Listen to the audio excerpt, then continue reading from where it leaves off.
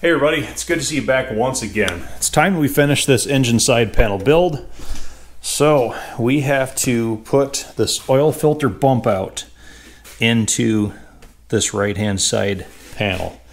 And this is a tough one because, I mean, it doesn't look like much, but we've got this rolled edge on the top, so we're bending metal two different ways. This has to stretch, that has to stretch, this has to compress. This all stretches. This has to stay flat. There's a lot of different things happening all at once right there, and we get one shot to make it right. So yesterday we did behind the scenes episode number 86 now, and we've got the backup forming die made. We've got the driver made. So we experimented with some scrap.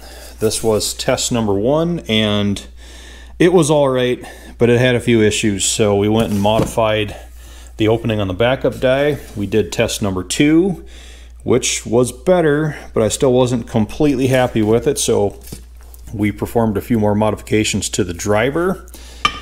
We did test number 3, and I finally stumbled upon the shape and the contour and the support and everything that I wanted. So I believe we have a workable setup to put that bump out into the main panel. So let's just do some damage, see what happens.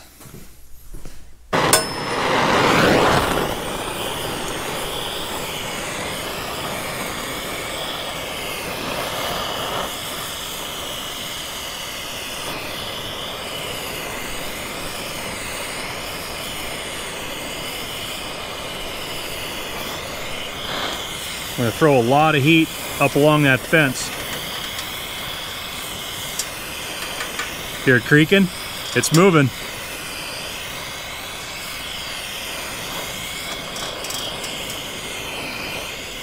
Anyway, throw a lot of heat up along this top edge along that fence because we're asking a lot of that rolled edge.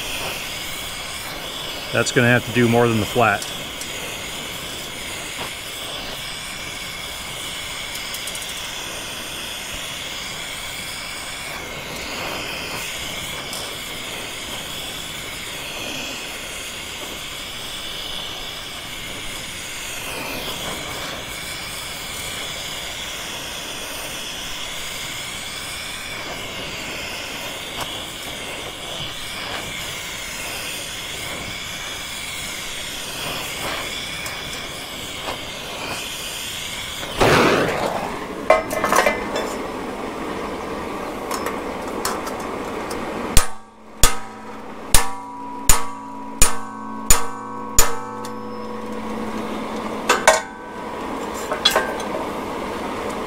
A little bit of a wrinkle we need to work out right here.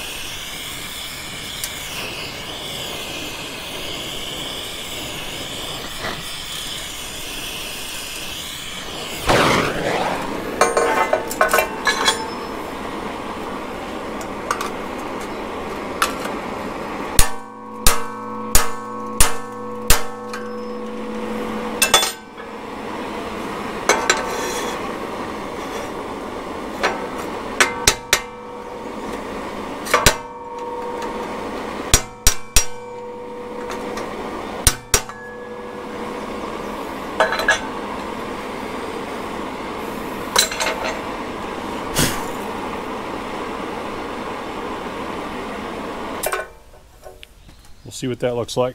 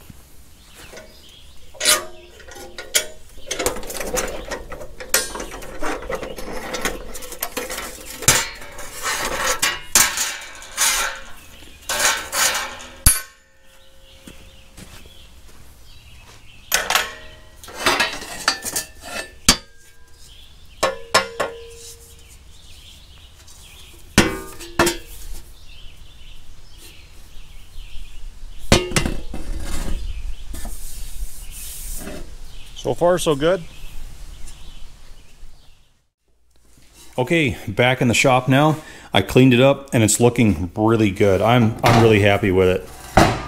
When we compare it to the factory stamping, I think we just about created a clone. That's as close as I'm going to be able to get it with the means that I have. I also took a grinder and I took a little bit of material off of this top rolled edge to create some more clearance between the side panel and the filter can.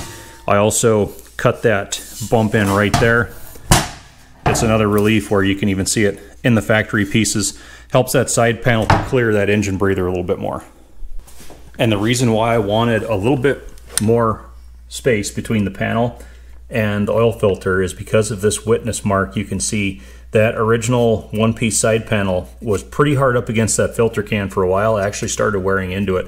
And I don't want to create a leak right there. That would be big problems. And yeah, this panel is first generation piece, and you can see that top rolled edge they left full width even after they stamped it out. So they didn't create any extra clearance there at all. But you look at this old right hand upper panel, which would have been about one model year later in production, you can see how that definitely gets narrower through there. I think Senior's sawing on something outside. That definitely gets narrower through there. So I believe that was a that contact was on their radar at that time. So that's why I chose just to afford myself the same amount of clearance on the new panel. So that being done, I think we're ready to do a test fit on this piece. See how everything lines in.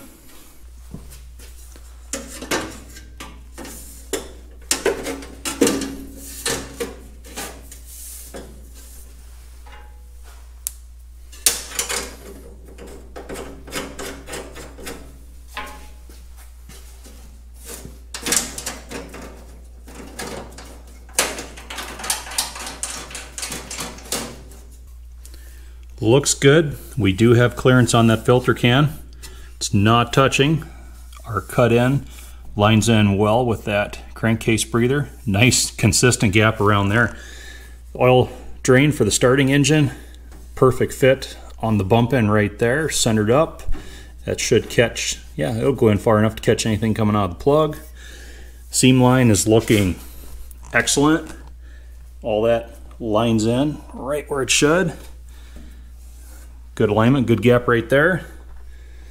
Yeah, I'm liking that. I think that looks just about factory.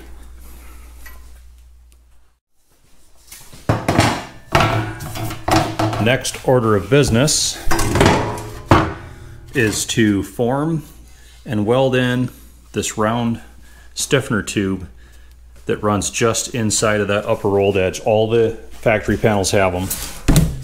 There it is in the first gen, but you can see it has to be bumped in right here, and it has to actually take a dive plus be bumped in where that oil filter can goes. We need clearance on that breather and that filter. Even the straight sided panels have them. There it is in place on that one. And I've actually already got it welded in place on this left side panel because it was so easy. That's just a straight run, straight line job. I got that knocked out of the way right off the bat. So what I'm using for it is the same 1/2 inch outside diameter, 1/16 inch thick wall steel line that I used to make the fuel line. I still had enough of this left over that, well, it fits the bill. It's the proper dimension. So that will be welded in there. I left it a little bit long to start with because we need to form in the bump there and then collapse it in right there, get it fitting those profiles. So let's form it to fit. And here's my setup. We're using the same backup die that we used for forming the panel, and Senior actually had a really good idea. He says, why don't you just take one of the scrap pieces you were practicing with and set that on top of the forming die, and then use that as like a second layer forming die. So that, honestly, that was way simpler than the things I was conjuring up between my ears already. So that's what we did. We just have, I used the blank that I was most happy with for, yeah, we'll just let that thin wall tube just mash right into there. We've got the masher already made right here. And I put 4 little clamps on for guides because when you mash that down, without clamps in place, each end is going to want to kick up, and well, with 2 clamps above it, that's going to, should anyway, keep it straight when I mash it. And then with another 2 keeping it tight against the fence, if I depress that center and it wants to pull tube in from either side, in theory those should just guide it and keep it all relatively square, and maybe save me a step after the fact having to straighten everything back out. I don't know if it's going to work. Let's just try it.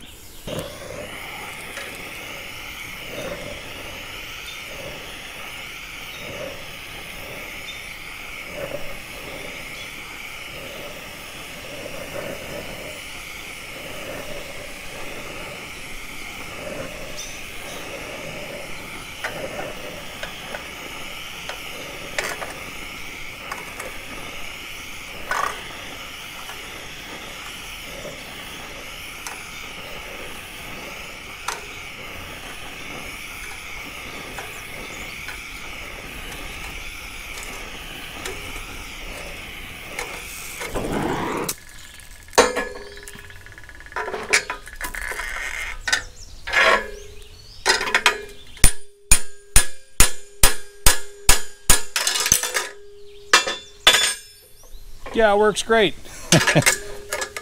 That was a little bit tougher than I thought it was going to be. I think I need to go a little bit more.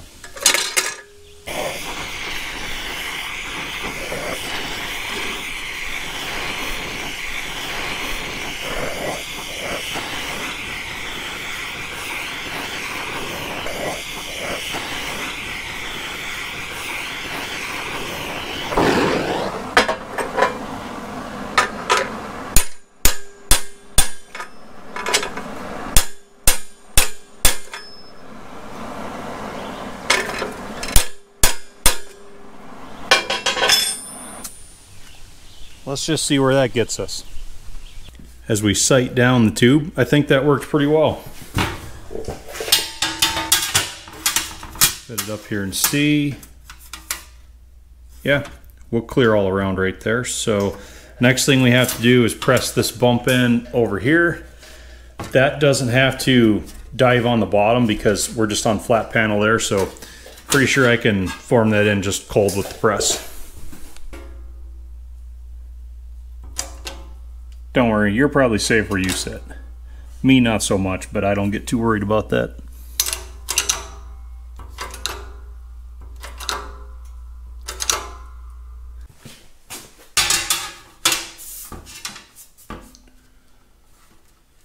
Okay. That'll do just fine. Let's weld.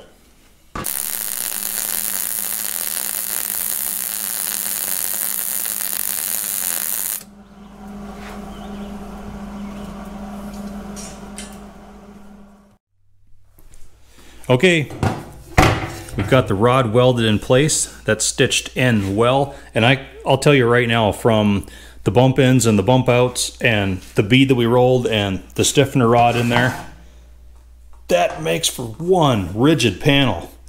I can't even deflect that thing. It'd take a lot to bend it. So we're almost done, everybody.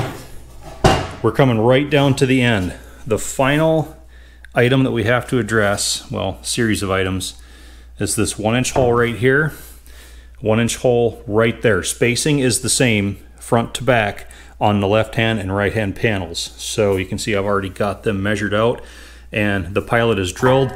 We go 4 3/8 from the back, 2 inches down on center, 2 inches from the front, 2 inches down on center. Each one is a 1-inch diameter hole.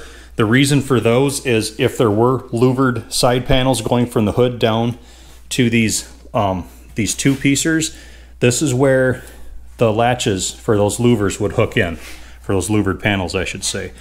They were in all these, whether they had louvered panels or not, so it's an accent feature we just have to put in. Let's get it done.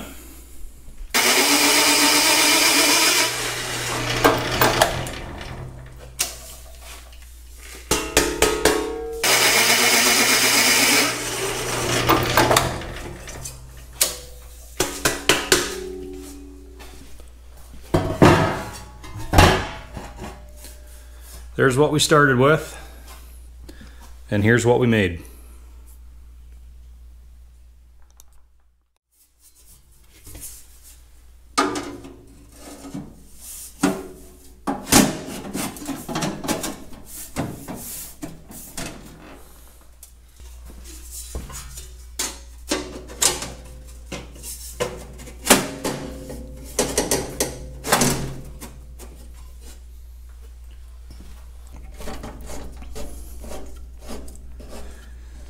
There, it was a lot of work, but here is the factory option 2-piece engine side panel. Done on both sides. Yeah, like I said before, if louvered panels would hang from the hood and extend down, that is where the latch would hook, right there and right there. But can't be happier with the fit. I just love how we just nailed it right between all those transfer pump bolts, right where it needs to be. Tuck in behind just perfect. And for once here, for once, you always get a little bit of warpage when you weld.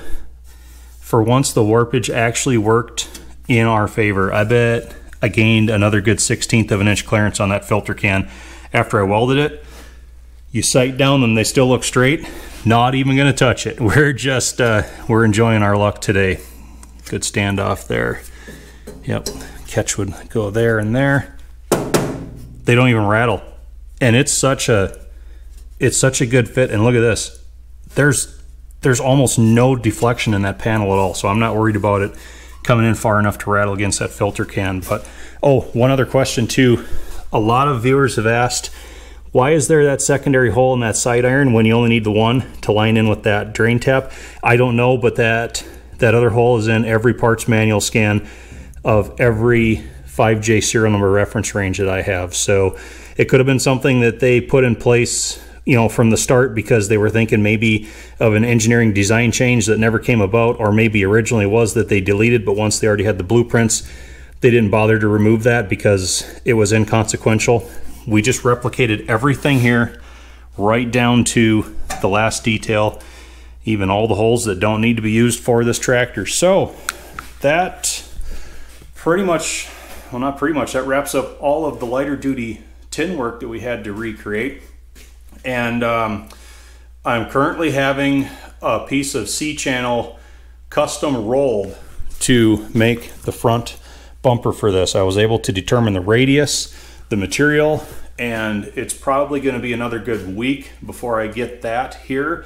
And until I get that piece of rolled channel, I can't work on the other side brackets that are going to join the side irons to that front bumper. So we're kind of in a holding pattern on the rest of the front bumper job until I get that rolled chunk of C-channels. So in the meantime, I think I'm going to transition on into paint.